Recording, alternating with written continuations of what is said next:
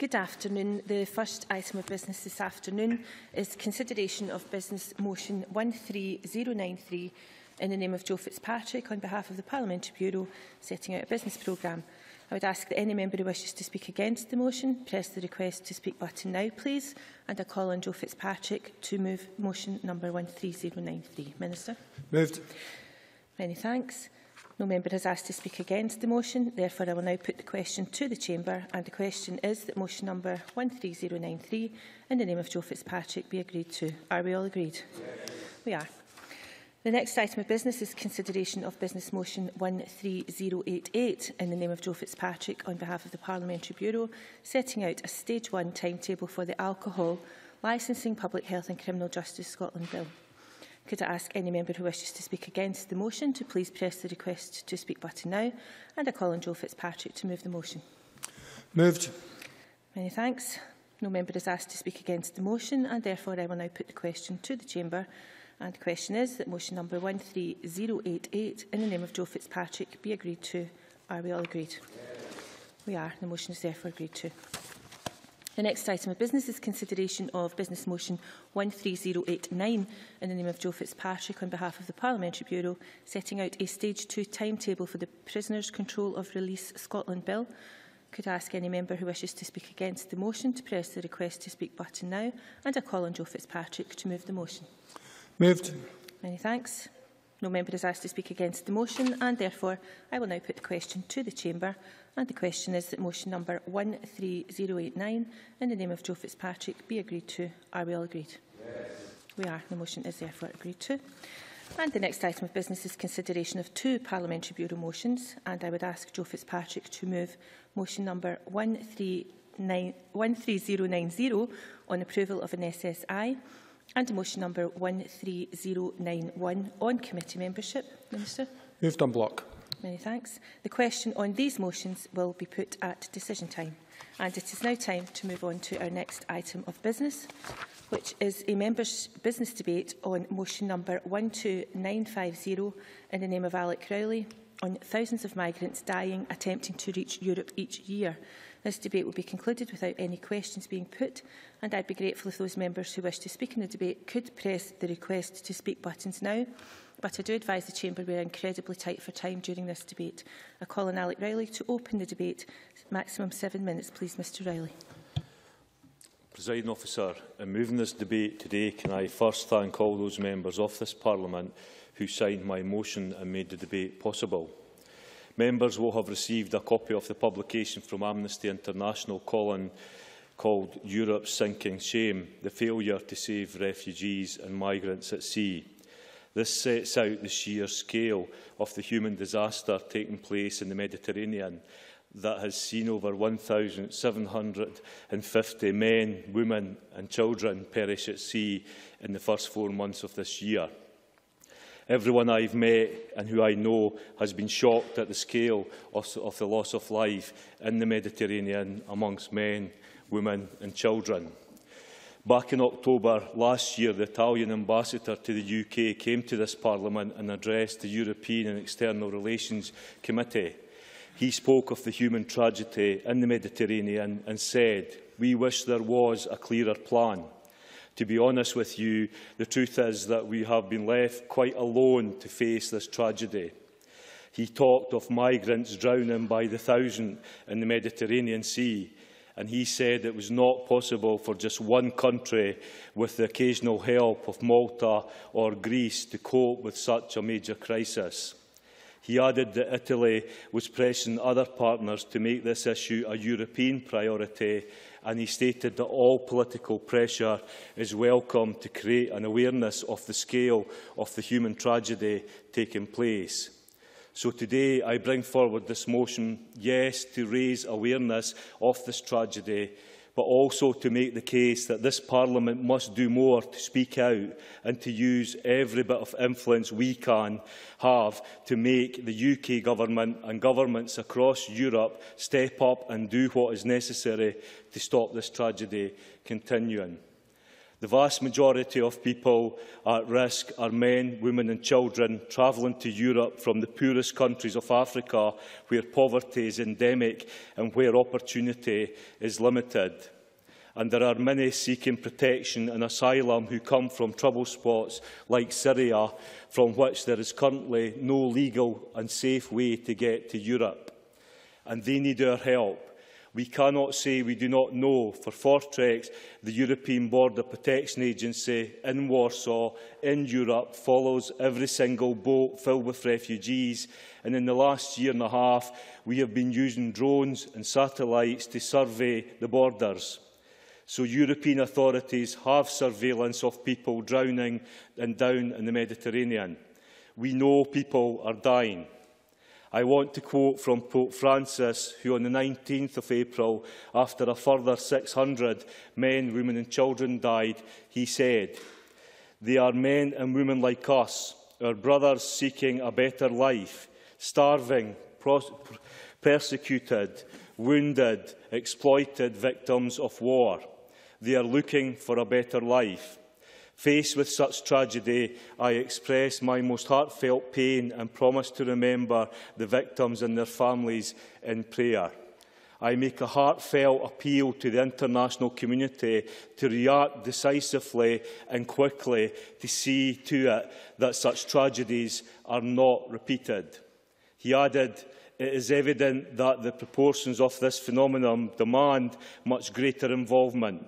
We must not tire in our attempts to solicit a more extensive response at the European and international level. And that is our purpose, I believe, in being here today.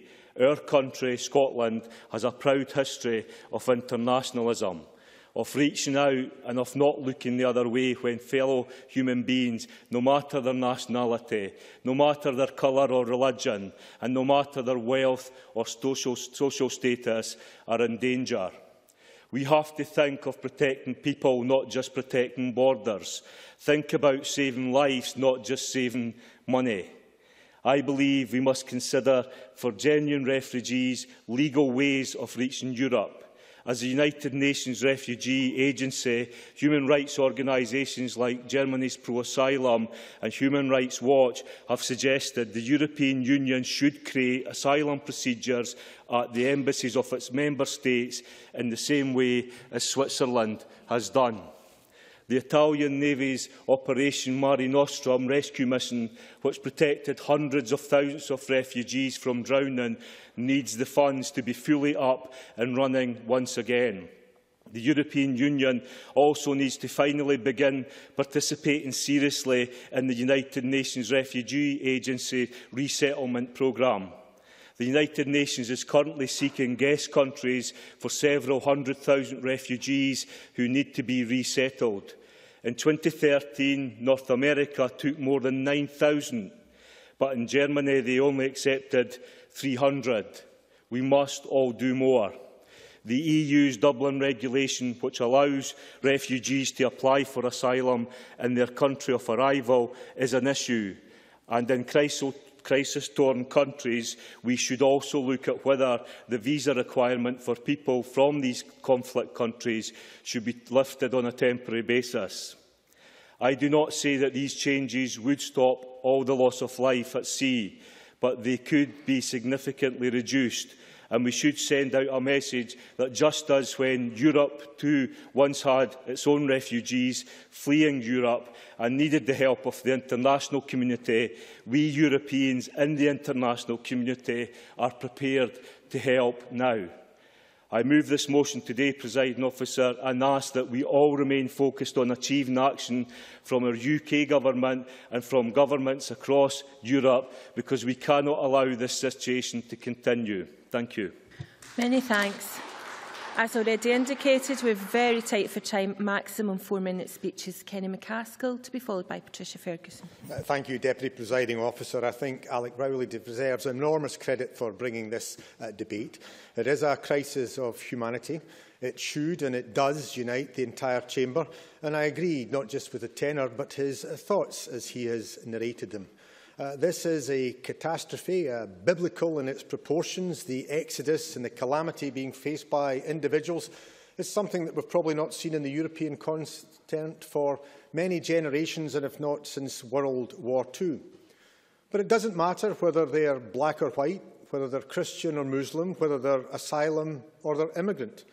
People are drowning and people are dying, as Alex Rowley correctly said. Men, women and children. Common humanity dictates that we need to act, and indeed that we need to act now. Immediate action is needed. Some is already underway and some is welcome. I did even see a tweet recently that the Irish Navy have dispatched a vessel to go and assist. To be fair to the Government of Ireland, they have never been shy or slow in standing up for what is right, whether in the United Nations or elsewhere, and that is welcome. Equally, other nations, and especially wealthy nations within the EU and wider, have to do more to take their responsibility. EU and NATO ships are currently located, their warships, in many squadrons off the Horn of Africa. It's rightly so, because there's a challenge with piracy, with ships being taken by those who would hold them to ransom, and indeed individuals being held, kidnapped, and indeed not released and sadly sometimes slaughtered. But if we can do and take action for commercial shipping, then surely we can do more and much more about common humanity. The two are not either or, they're equally essential. But there is another underlying issue relating to asylum and immigration. But this is not an issue of immigration that requires to be faced by all parties and all governments. This is an issue fundamentally of asylum. According to Human Rights Watch, over 50% of those fleeing are actually coming from Syria and Eritrea. What's driving them is not simply a desire for a better world in the West that many see, but it's the necessity of getting out of a country that is war-torn, where not just war, but famine, pestilence and plague are also affecting their land. That requires to be tackled and that requires to be addressed. So yes, all parties, and post-election there will be debates and discussions on immigration, but this is first and foremost a requirement for humanity to act, and also, as Alex Rowley correctly said, a requirement to address the necessity that we have in addressing and tackling the needs of individuals for asylum. The Western world has a role to play in some of those countries. The bombs and bullets were probably not manufactured or established or created in Syria or in Eritrea. They were probably sold to them by Western nations, many of the Western nations that countries that these individuals seek to get into. So the problems have been created in some small part by those of us who see ourselves as the victim as they seek to come here. So we do require to take action. And the only thing I would say is to take on board and again echo the points made by Alex Rowley. We do require to take immediate action to save life, but we should look across at the United States of America. Steps taken by there to build a fence, to build a way of blocking people at the Rio Grande have not worked and never will. It will not work in Western Europe, where it's easier to cross the Mediterranean in many ways than it is to cross the Rio Grande. We require to solve the problem. That means tackling war in places such as Syria and Eritrea. It means making sure that people can stay in their countries safe, healthy and have a future and hope. Thank you very much. Many thanks. I now call Patricia Ferguson to be followed by Jamie McGregor. Presiding Officer, can I begin by thanking my colleague and friend Alex Rowley for bringing this debate to Parliament, although in truth it is a debate that I fervently wish wasn't necessary. But necessary it is. Necessary that we use every opportunity we can to highlight the deaths of people desperate enough to pay large amounts of money to smugglers who then take them out to sea in flimsy boats that they know have little chance of making the journey. Necessary that we highlight the problems that make people leave their own countries to seek new lives in Europe, and necessary that we shine a light on the inaction of European governments in providing help and assistance to those at the front line. In 2014, some 3,000 migrants drowned in the Mediterranean, a record. But already in 2015, 1,700 people have perished, which is estimated to be about 17 times higher than the numbers who had died by the end of April last year. That figure is all the more shocking when you consider that over the weekend just past, one weekend, Italian-led efforts rescued 7,000 more people. So while the UK was gripped by election fever and the birth of the royal baby, desperate people, 46 of them, were drowning. And another baby was born, another baby girl, born at sea to a Nigerian woman rescued from the Mediterranean by the Italian Navy. Those deaths and that birth rated barely a mention in our news cycle. And that is why it is necessary that we use our voices and our Parliament to highlight this issue. So we have to ask, why is this happening? And it's happening because life in Syria and Eritrea and Libya and Gambia and Senegal and all the other countries where people are fleeing makes the odds in surviving a hazardous journey in an overcrowded boat seem worth the risk. Now, I've mentioned in previous debates the plight of refugees from Syria and the fact that their near neighbours in Jordan and Turkey have between them accommodated somewhere in the region of 3 million displaced people. So today I want to look at Eritrea. In recent discussions with organisations in my constituency, I became aware that very large numbers of people from Eritrea were now living in the communities of Maryhill and Springburn. And I was told that many of these are young people who are trying to escape the mandatory conscription that now applies in their country. And this is no ordinary conscription. This conscription has no limit. You can be conscripted at 20 and still be in the army at 45. Some people pay army officers large sums of money in the hope of being released. Others are told that, in return for what are euphemistically called sexual favours, their commanding officer will allow them to go. But release on these terms rarely happens. So is it any wonder that families are smuggling their sons and daughters out of the country at great risk to the young people involved and great cost to their families? Presiding Officer, the Italian government deserves respect for what it has tried to do, as does its commercial fleet. But it cannot patrol all of the Mediterranean alone. It needs help. And the international community needs to find a way to help to stabilise the countries people are fleeing from and to support good governance there. Now, that must be a long-term goal. But in the meantime, Europe must fund rescue missions in the coastal areas of the Mediterranean. The idea that seems to be current in some governments that by ending support for such rescues, you discourage migrants from making the attempt is not just callous and inhumane, it is also useless, as the numbers show no signs of abating. As Alex Rowley says, Presiding Officer, legal asylum must take the place of this illegal smuggling of people, and together we must make it a European priority. Many thanks. Must ask members to keep to 4 minutes, please. Jamie McGregor, to be followed by Patrick Harvey. Thank you, Deputy Presiding Officer. I too congratulate Alex Rowley on securing today's debate on this highly distressing and very significant issue, which I readily accept is of major public concern to people across Scotland, including many of my constituents in the Highlands and Islands. Surely all of us in the Chamber have been shocked and horrified at the appalling loss of lives of migrants in the Mediterranean. Indeed, the European Union Council has rightly called the situation a tragedy, and our thoughts goes out to those poor souls who drowned and to their families.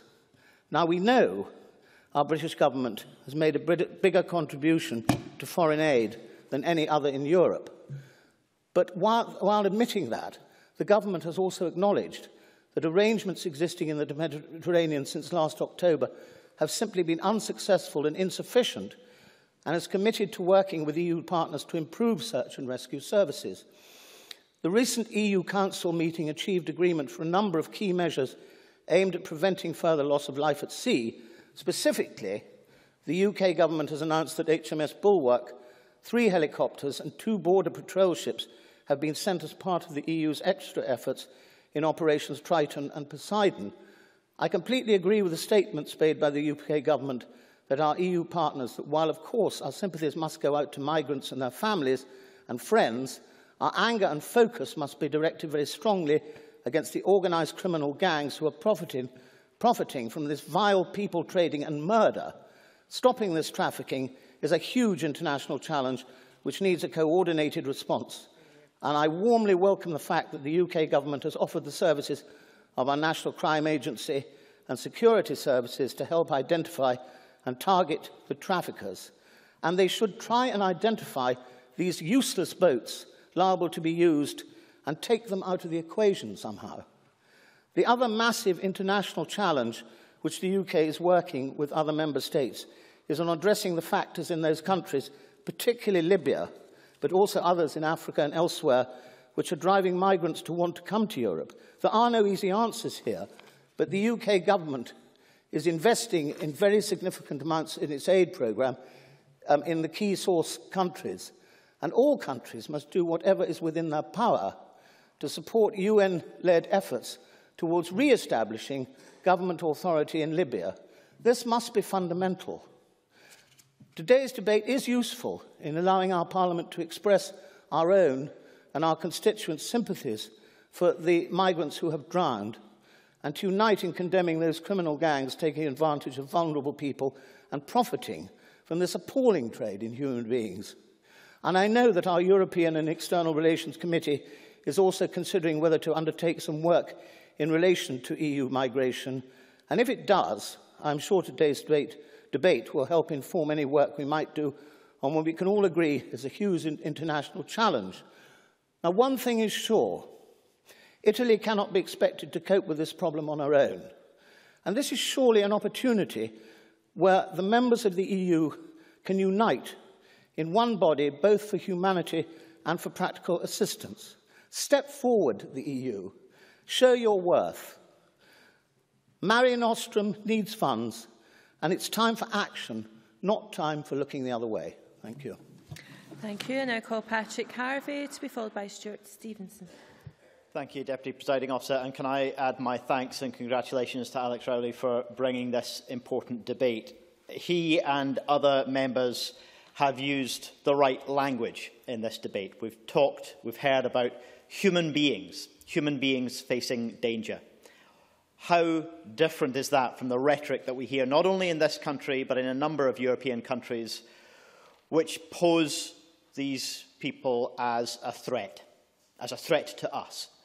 These people are not a threat to us. These are human beings, and we must reach out in a spirit of compassion rather than have a response to this crisis driven by fear, as so many, particularly in this frenetic election period, try to do.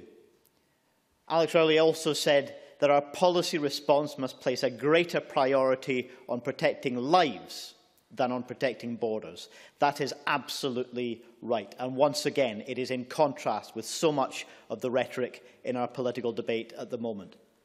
A response which is geared toward protecting lives will, yes, re-establish those search and rescue operations, but will also establish safe routes for people to flee from persecution, conflict, poverty, or other factors. I am not convinced that those I've heard calling for a security-led response, a military response, I am not convinced of their arguments. I've heard calls for boats to be destroyed. I've heard calls for other approaches which are primarily about deterrence, primarily about protecting borders. If we do that, disrupting the unsafe routes of passage, we will only make these human beings more vulnerable to the threats and the dangers that they face. We have to place safe routes of passage before them rather than merely disrupt the unsafe routes. I think that's a critical difference. Frontex, the agency, and Triton, the operation, are geared towards deterrence and to protecting borders. Simply putting a search and rescue operation into their remit is not enough. We need to change that remit entirely and place the emphasis on protecting lives, protecting people, as Mr Rowley said, not principally on protecting borders. As we look at the causes, the things which we should label as threats, the causes of people fleeing conflict, poverty, persecution, and already climate change is a driver of migration. It will continue to grow as a more significant driver of migration during this century. It may become a dominant driver on migration. We need to take responsibility, as others have said. I think, as Kenny McCaskill said, we need to take responsibility for the contribution we have so shamefully made to those problems, to those threats, to the things which do cause fear. And we must recognise that people have a right to seek to migrate, whether through asylum or other forms of migration, because of conflict, because of climate change, because of persecution and poverty.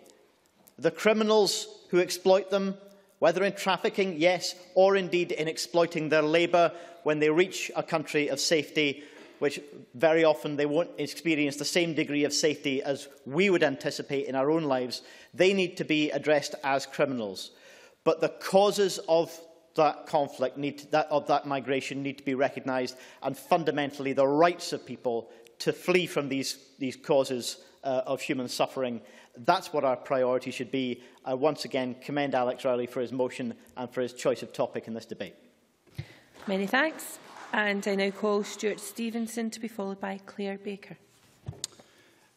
This is one of these occasions in the hubbub of political debate and disagreement that shows that actually, as politicians, all of us here are more united by issues than we are divided by them. Because I don't expect to hear a contrarian voice on this subject. Al Jazeera has reported in the last 24 hours that there have been 6 operations that have rescued 600 migrants. That's mainly Italy, but has also included what is a very small jurisdiction, Malta, with a population rather similar to that of Edinburgh. So let me join others and congratulate Alex Rowley on bringing this topic forward for debate. It is timely, it's appropriate and it's necessary. Amnesty, in their briefing, tell us that there are 3.9 million refugees registered in Syria's neighbouring countries and in Egypt. And yet, since 2013, the EU have offered 40,000 places. You would barely notice that anyone had been removed from these 3.9 million. And well done to Germany, who provided 30,000 of these places. The motion that Alex Rowley has put before us focuses on the Mare Nostrum rescue mission, which has been stopped, and its replacement. And Amnesty have provided us with a real graphic illustration of how reduced. We used to have 6 helicopters, we now have 1. We used to be spending 9.5 million, we're now spending less than 3. And let's give a scale to that. The amount of money that's actually now being spent on trying to help people who are trying to escape from threat, from poverty, from hunger, is less than 1/10 what we spend on supporting the bus pass in Scotland. That's how tiny the amount of money that's actually being spent to support people in their personal extremity is. And what we've seen since the support for what is happening in the Mediterranean has reduced and retreated closer to Italy, meaning that help is much further away from Libya, many times further away, is a huge rise in the number of casualties that arise from this. We're looking at the right kind of things being said. The European Council, Donald Tusk, has said saving lives of innocent people is the #1 priority for us. But when you match the words to the deeds, it's not all that obvious that we're going even the... I will, Mr Finlay. Neil Finlay. I wonder if Stuart Stevenson agrees with me. If the EU spent as much time and effort on protecting and enhancing the lives of people across the globe as it does protecting its own economic interests, we may be in a much better place and wouldn't see the catastrophes that we're seeing just now. Stuart Stevenson. I don't always agree with everything Mr Finlay says, but I think he captures the essence of it extremely well in his intervention there, Presiding Officer. And let me just, in the strict 4 minutes that I've been allocated, sum it up as follows. First of all, the Labour government in 1947 passed an act to support the Poles. So we know that there is goodwill on the benches to my left. We've heard from Jamie on the right, goodwill as well. Bottom line is, this must not be a borders issue. This is about common decency and humanity. And I absolutely support every word that's in Alex Rowley's motion before us today, Presiding Officer. Many thanks. I now call Claire Baker to be followed by John Finney. I'd like to thank my colleague Alex Rowley for bringing this important members' debate to the Chamber. Only a few weeks ago we witnessed highly distressing scenes that dominated the headlines, but as Patricia Ferguson highlighted, the news cycle often moves on. However, the crisis is still very much ongoing, including reports of more rescues and deaths in the Mediterranean at the weekend. And with no long-term solution on the horizon, it is right that we use the time today to highlight what is both a heartbreaking and a complex crisis. May has only just begun, but we're heading towards 2015 being the deadliest year for many migrants attempting to escape persecution and find a better life in Europe. This must urge us all into action. The solution is far from simple. There are many push and pull factors that need to be addressed, and the next couple of months is crucial. The European Commission is moving towards completion of its agenda for migration, and this must play a vital role in addressing the crisis in the Mediterranean and ensure that our summer months are not filled with more horrific stories of innocent people dying. The decision to cancel Mare Nostrum and operate Triton instead was simply the wrong decision, taken for all the wrong reasons. As the decision was being taken to cancel Mare Nostrum, there was clear warnings at the time that the consequences would be fatal. The logic that the scaling back of the rescue operation would result in less people attempting the voyage was clearly flawed. It failed to take into account both the human trafficking aspect of the Mediterranean crisis and also that for many migrants and refugees, the risk of staying in Libya was and remains far greater than the serious risk of trying to cross the sea. If we are to find long-term solutions to this situation, the question we should be asking is not where do these migrants want to go or how do we stop them, but why are they risking their lives and their families' lives and their children's lives to leave family and friends behind? We face new dangers in the world where ideology fails to recognise borders, conflicts are extending beyond countries and quickly spread throughout regions. The vast majority of the boats that attempt to cross the Mediterranean depart from Libya, but almost half of these people on the boats are Syrian or Eritreans. They are attempting, as others have said, to flee war, poverty and persecution. They find themselves in a country that they aren't from and one that they don't want to be in. As these conflicts escalate, countries become unrecognisable even to their own people, and the desire and need for many to escape grows. Those who have read the Amnesty briefing will be aware of the dangers migrants have to face on these trips. The case studies mentioned are heartbreaking and the details are harrowing. As this debate continues, we must all remember this. That is why we need to ensure we have a full and proper search and rescue mission is introduced.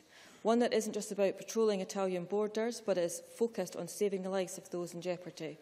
In the current circumstances, what we are facing in the Mediterranean is not an issue of border controls, but a humanitarian crisis. If we are to deal with this crisis, then we must look to address the root causes of why men, women and children are willing to risk their lives fleeing to Europe. The problems are complex and so too are the solutions. It will require an understanding of global pressures and acceptance in Europe that although we have a border, we are global citizens with a responsibility to play our part in addressing the world's problems and securing a better future for people around the globe. Many thanks. And I now call John Finney, after whom we will turn to the Minister. Thank you, Presiding Officer. I join with others in congratulating Alex Rowley on this hugely important issue. I also thank the Amnesty and Save the Children for their briefings and declare my membership of both.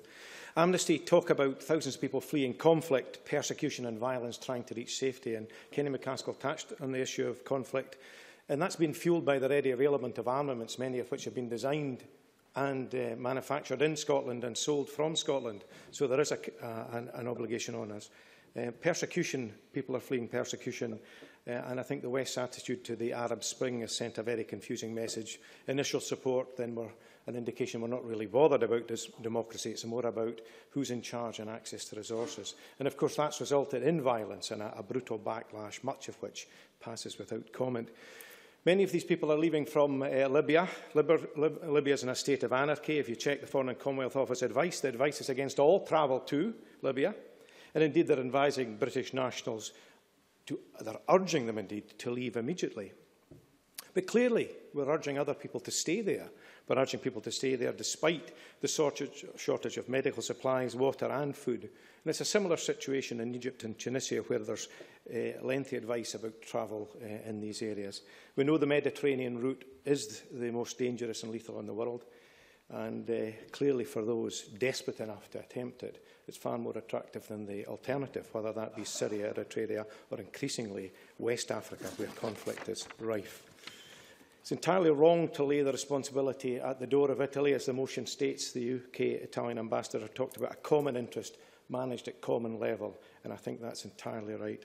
The decision to end the Mare Nostrum, which Italy's humanitarian search and rescue operation, was taken in agreement with the EU, and that therefore, to my mind, demands an EU response.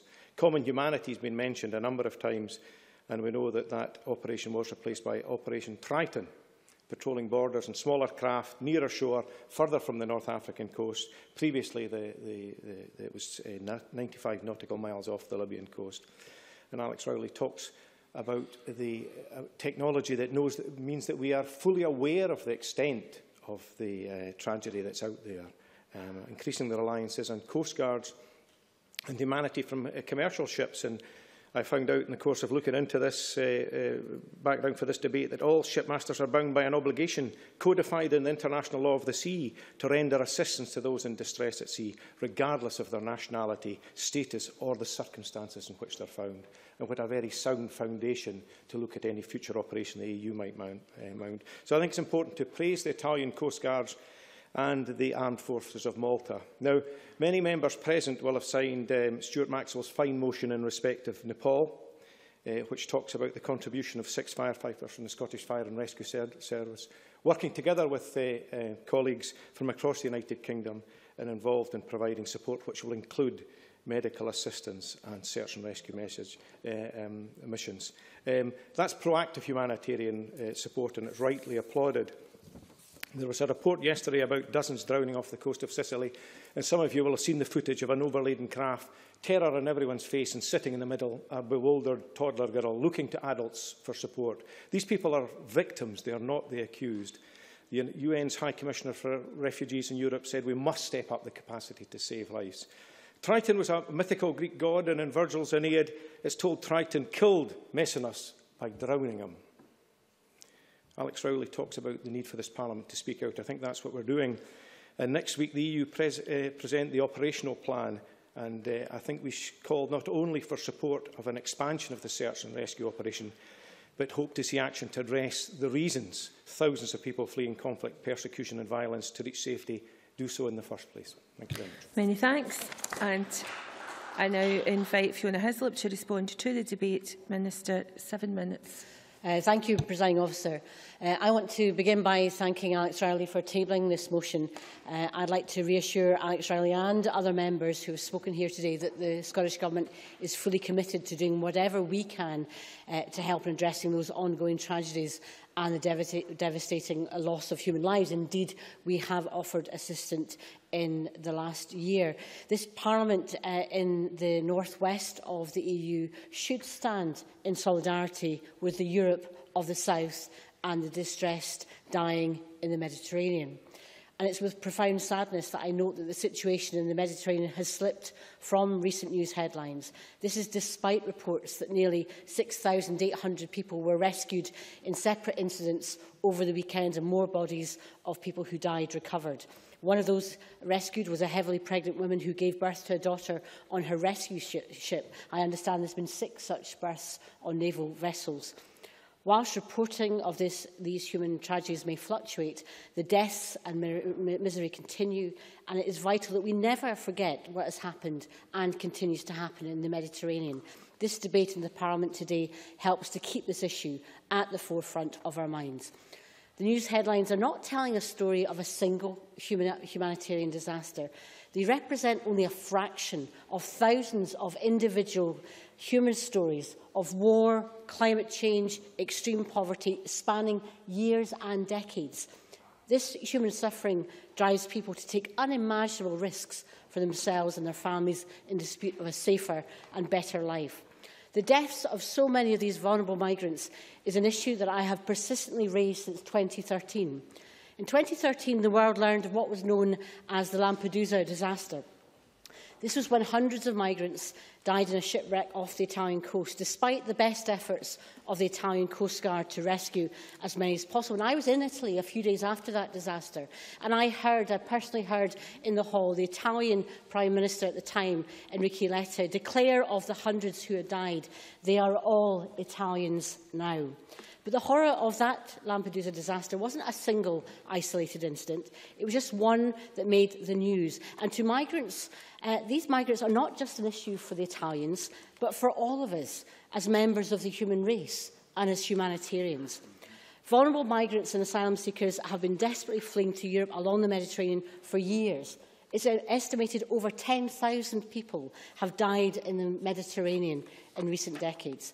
And after Lampedusa, migrants have continued to search for safety using this route. And now, and most worryingly, it's believed that this summer these migrant journeys will reach their peak, accompanied by terror, by misery and death, unless as a global and European community we act.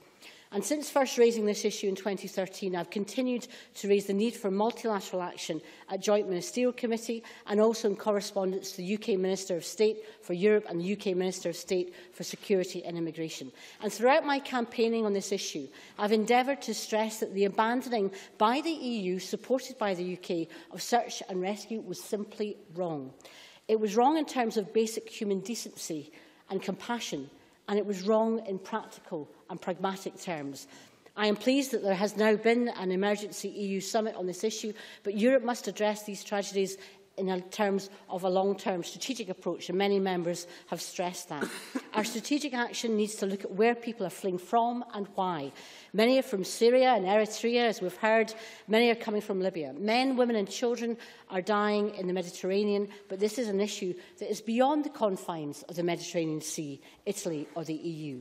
And as part of our strategic efforts, we must look at the displacement of millions of people and provide support for the rehabilitation and compassionate treatment of refugees at their countries of origin. If there is no effective rescue operation, this won't stop desperate people fleeing desperate situations and taking even greater risks to reach Europe. And outside of our Scottish Parliament, too much of the media and political debate, in my view, has focused on a criminalised response to human traffickers. But many of these migrants aren't being trafficked, and this focus can be misleading. It obscures the reality of many vulnerable migrants feeling compelled to make these perilous journeys in search of safety. For reasons that are so difficult for us here today to ever really understand, many of these migrants have paid for this transportation and are not being trafficked. And they're paying for transportation that may lead to their death and the death of their children. This situation requires a focus on the vulnerable victims themselves and must be addressed as a humanitarian issue. Humanitarian issues are by their nature cross-border and pan-European. Together, we must prevent the Mediterranean from continuing as a watery grave for so many fleeing conflict, fear and hate. The EU must take collective responsibility, and the agreement of 4 priority actions at the Emergency Summit is a start, but it is only a start, and it must not be a temporary political fix. We must stand together, and we mustn't just treat this as a Frontex or simply a borders issue. The Italian government needs long-term support from their EU partners. The UK is not a member of Frontex, as it is not part of the Schengen area.